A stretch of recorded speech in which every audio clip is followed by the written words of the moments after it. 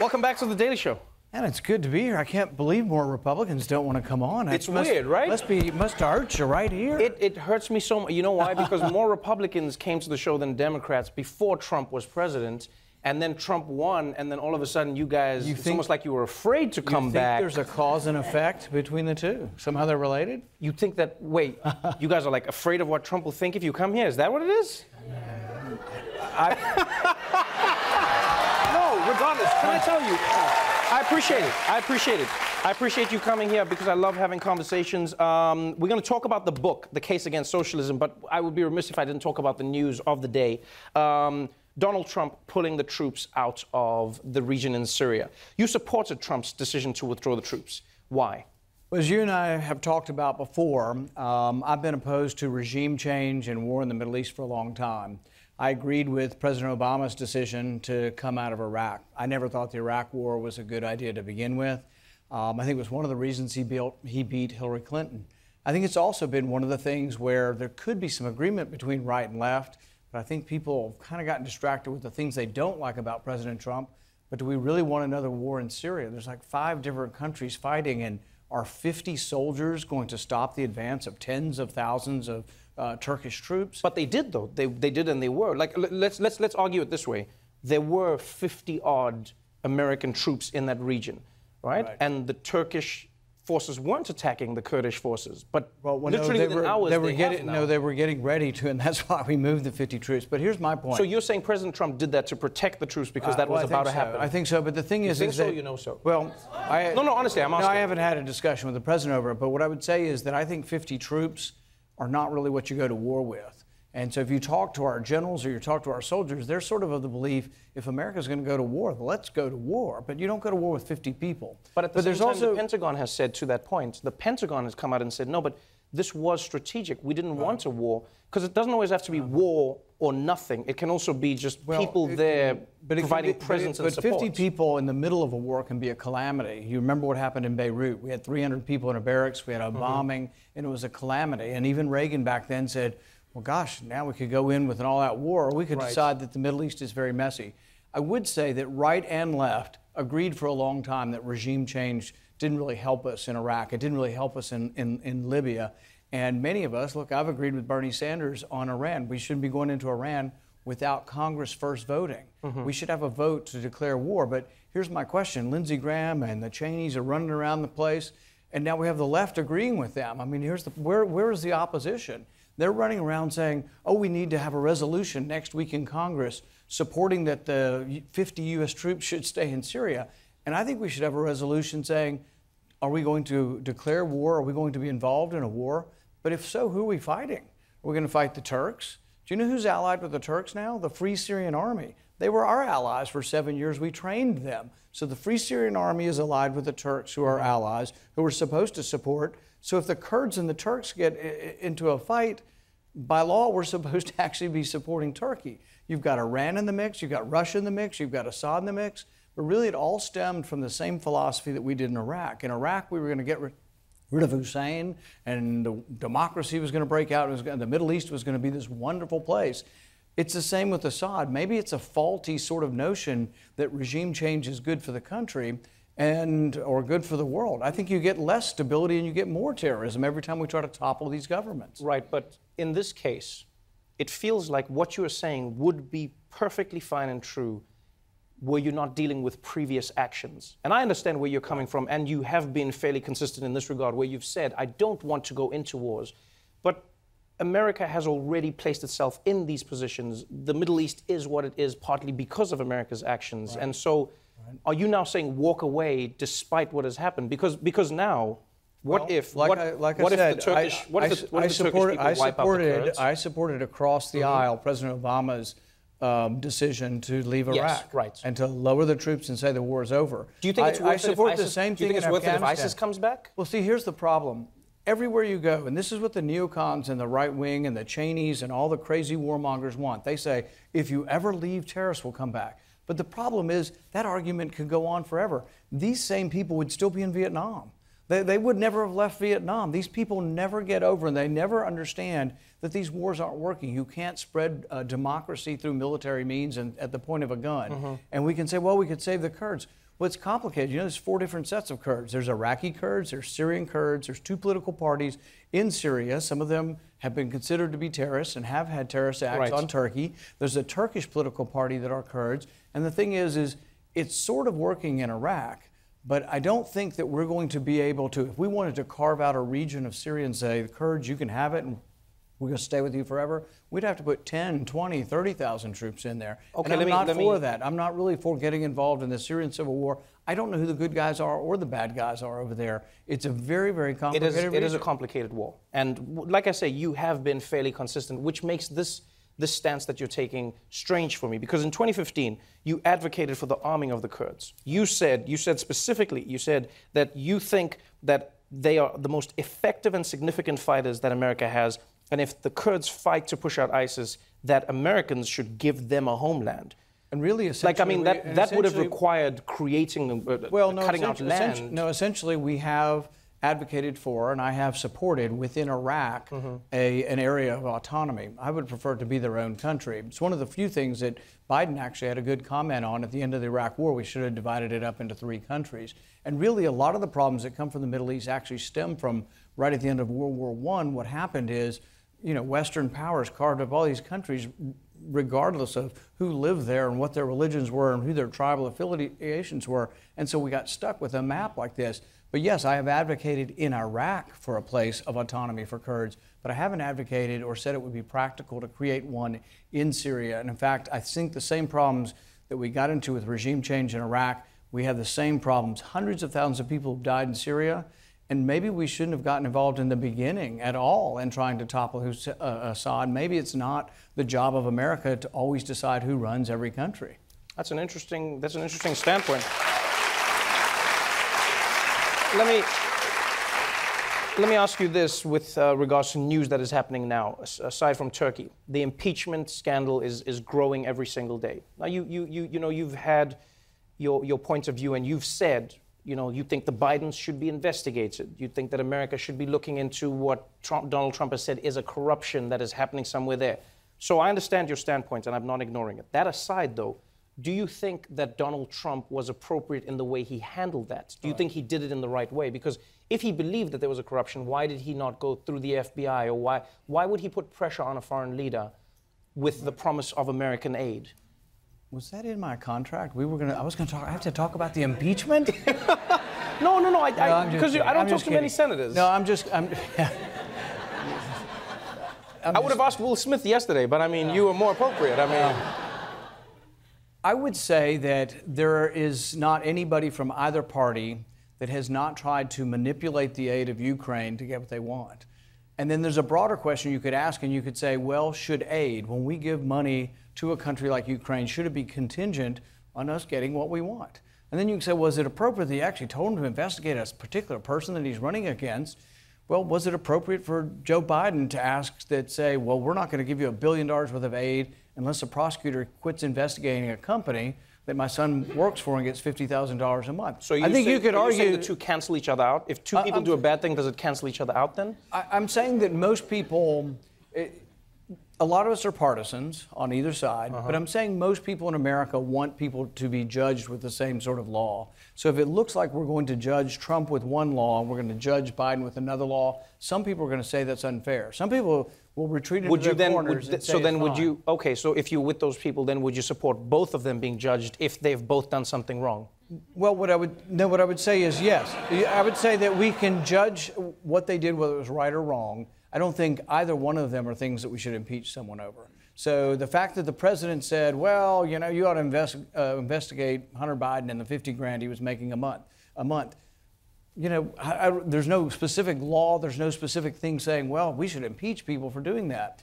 There's another thing, you mentioned earlier that over half of the public now wants impeachment. But if you ask the public, ask them, are you in favor of actually sending money that we don't have to Ukraine in the first place? I think you'd find 75% of Americans aren't really for sending money to Ukraine anyway, because we actually have to borrow it from China to send it to Ukraine. So I think there's a lot of different viewpoints on this, but I think in the end, what's going to happen with the impeachment thing is people are going to retreat into their camps, and then the people in the middle are going to say and finally make a judgment.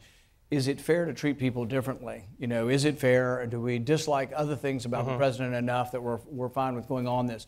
I think there is a danger. This is why I'm against most of these special prosecutors, whether they're going after Republicans or Democrats. I think they have too much power to go after a person's entire life, that I think really we're going to devolve into where we criminalize elections, and when the Democrats win, they'll go after the Republicans. When the Republicans win, they'll go after the Democrats. And so I think there's a real danger to becoming a country where everything's so criminalized. We're going to have an election in a year. Can we not just sort of wait for a year to decide who gets to run the government? I hear your point. Your book is self-explanatory. The Case Against Socialism. Straight into it, you are clearly against it. The question is, why? Well, I think that if you review the history of the last 100 years, and every time we've tried socialism, it seems that time and time again it ends in authoritarianism, it ends in genocide and famine. When you say we, who are you referring to?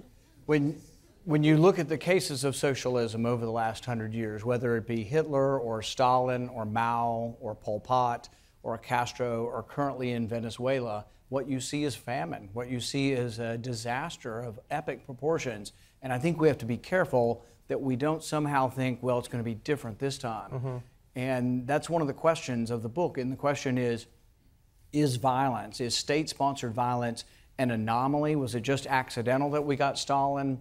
Or as some economists and philosophers have said, if you're going to take all of the property from private ownership and the government's going to take it over, there is a point at which people will resist. And that's what happened. You know, when Mao came to take the farms and the farms were collectivized, people resisted and they were killed by the millions. The same happened with Stalin. Hitler was different. He was socialist also. His was racially motivated as well as confiscatory in nature. But now today's socialists say, oh, that's not what we mean. That's not what we're for. We're for Scandinavia. So we spend a lot of time in the Case Against Socialism looking at Scandinavia and asking the question, are they socialist? Are they successful? And one of the conclusions we came to is that actually Bernie's actually too socialist to even get elected in Denmark or anywhere in Scandinavia. In fact, and he's American, but yes. Yeah, that's a problem too. That is a problem too. But when he was bragging about how great socialism was in Denmark, the Prime Minister of Denmark came forward and said, well, we're not socialists. We're open for business. Don't let Bernie, mislead you. Okay, we're not socialists. Right, so then let's talk about that, because it does feel like everybody has a different definition of what they think socialism or capitalism is. It genuinely feels like that. So for instance, you bring up Venezuela. What's interesting to me about Venezuela is when people have that conversation, they always ignore the fact that Venezuela is plagued by multiple other issues. So people go, look at what happened in Venezuela, socialism. Then I go, does the corruption not count at all? Right? Because as I understand socialism, if the people at the top are taking everything, is that then truly socialism, or is it now a corrupt form of socialism, which is more an oligarchy? Is that not what it is? Well, socialism is when the government owns the means of production. They can either own some of them or a lot of them. The oil industry is owned by the government down there, but all the prices for all of the goods and services are set as well. So what you have are massive and profound shortages. But if you want to see how devastating... Exacerbated by the corruption, though, once the crisis happened with the oil price. But here's the question. In a market economy like ours, people become rich because they sell something that people want. In an economy like Venezuela, what happens is you become rich if you control the reins of government. And so as power becomes more and more centralized to a few people, the possibility for corruption is much greater unless the power is diffused. One of the great principles of our country is we have always resisted centralization of power. We didn't like a king, and we didn't like a powerful president, and we still resist. We still resist the idea, and we promote the idea of separation of powers and checks and balances. This is interesting because to this point though. But this is interesting because I do like what you're saying there about America has resisted that idea. But could one not argue that capitalism has gotten to a point in America where you do in fact have kings and rulers. You do in fact have people who define how other human beings can live because of how much capital, because what you just said was people become rich because they sell something other people want. But oftentimes we've seen with capitalism, you can also become rich because you control a certain resource in a monopolistic way where you can then force people. So like, let's just talk about, for instance, just the medicine industry in America.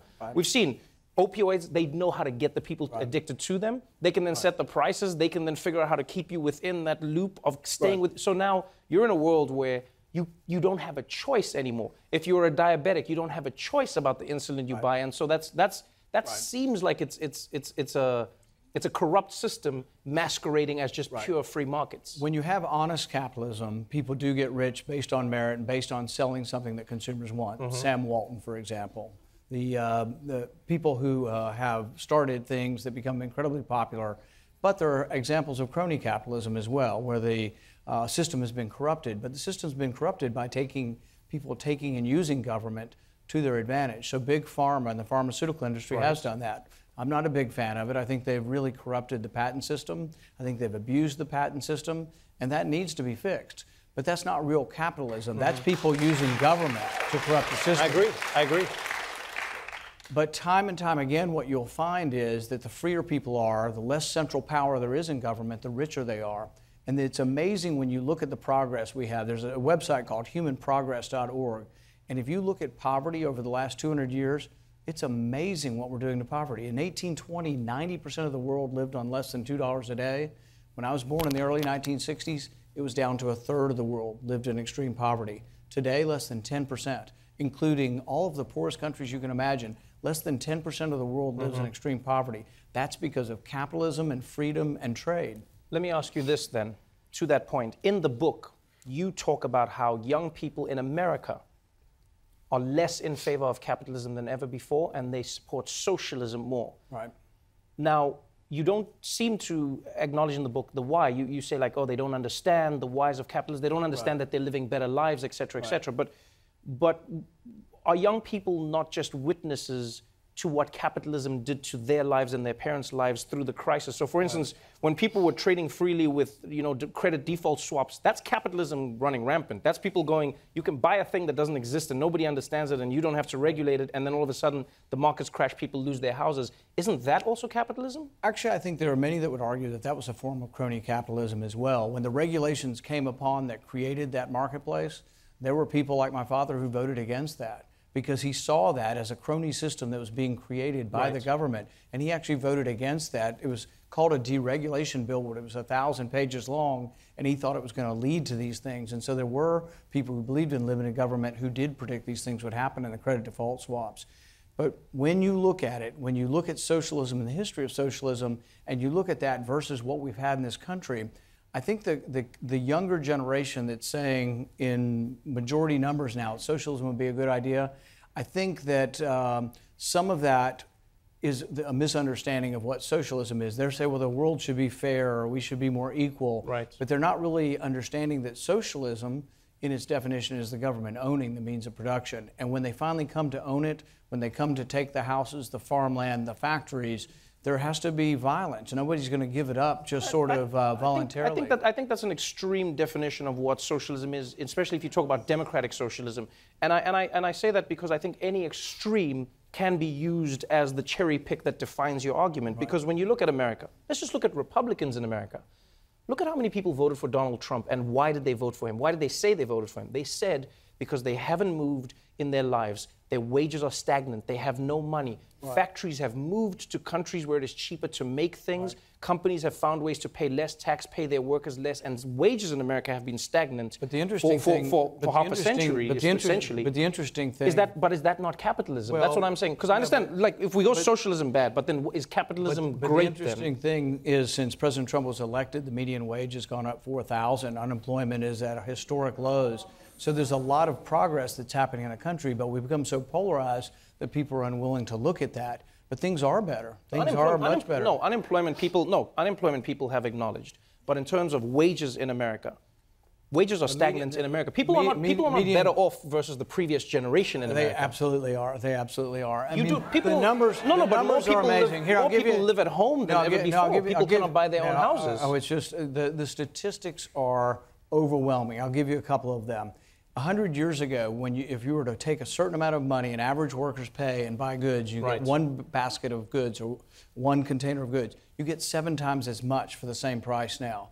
The amount that this is true. I get that's true. The amount of your income, income that you paid as a percentage of your income for food in 1919 was like 35%. Right. It's down to 12%. But then the difference as well is the amount of income that you pay for medical care and essentials now has also gone up an insane amount versus that time. Exactly. So then the argument you're basically having. No, I'm with you. But then the argument, the one thing I'm having with you, and I know we can't talk about it forever because we have the book. We want people to read it. But I'm just asking you this then. But the next argument, before you get away from argument, I just want to ask you this. I just want to ask you this.